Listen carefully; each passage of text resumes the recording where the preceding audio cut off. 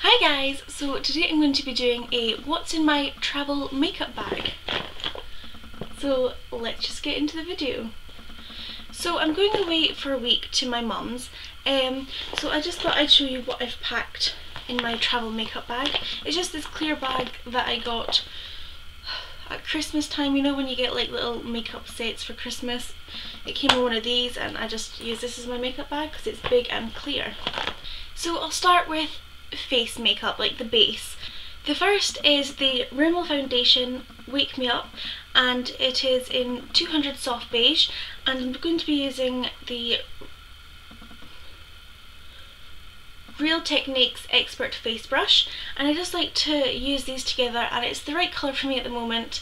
And yeah, I just love this because it's quite a full coverage but it's dewy, so I like that, as I don't really like a too matte face, and if I do want to have a matter face I'll just powder more. So I like to use this with this. The next is concealer, and it is in the Maybelline Fit Me in shade 20.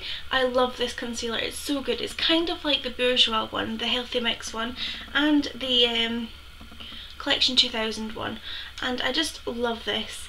It comes in a doe four applicator, and I like to put this under my eyes or on any blemishes, as I'm breaking out a lot right now, and I like to use my what's this called again? Real Techniques pointed foundation brush. Now I wouldn't really use this as a foundation brush because it seems quite small and it would take you quite a long time to use it, so I just use it as my concealer brush and it works just wonders to get under the eyes and conceal any spots.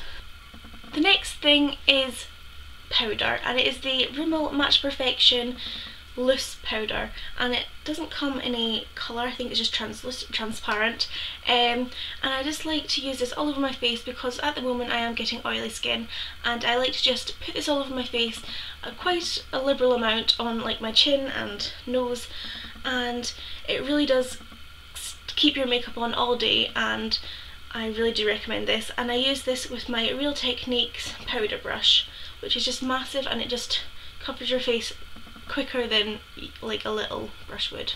The next is bronzer, and it's my favourite bronzer. I don't really tend to use any other bronzers. I always stick to the Bourjois chocolate bronzer, and I've hit pan, but I think this will still last me quite some time.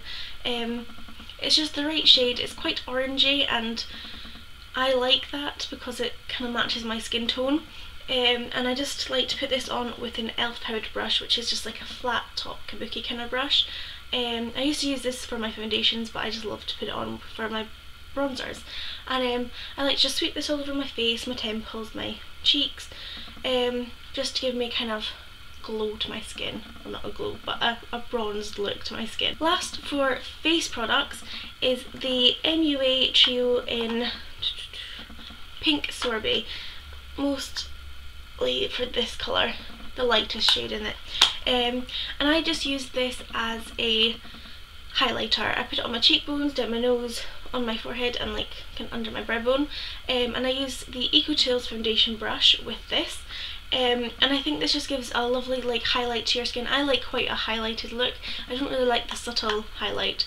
I like to go for the full glitter ball effect, but it's not really glittery, it's just metallic, and I think this goes on quite well with this. So yeah.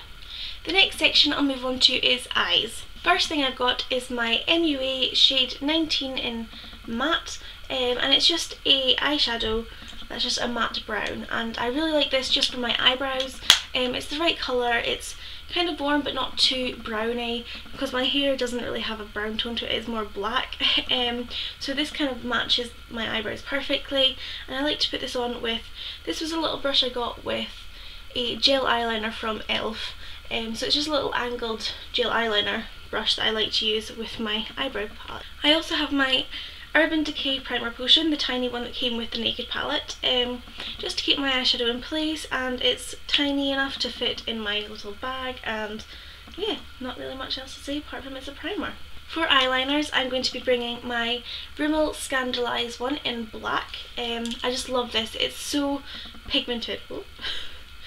It's just so pigmented. I like to put it on my waterline, like both sets, the top ones and the bottom, and smudge this out and it stays all day, which I usually get like the whole like black eyeliner down my face, and I really don't like that look, so this is highly recommended. I'm also bringing this eyeliner from Avon, and it is in the colour Emerald. Oops, just pulled off the sharpner. And I really just like this. It goes well with like if you're wearing like a gold or brown kind of eye and then you put green underneath with the eyeliner. I think it just makes my brown eyes just kind of pop a bit more and look more intense, so I just like to have a green eyeliner. I've also brought my liquid eyeliner from Rimmel, and it's the Glam Eyes one.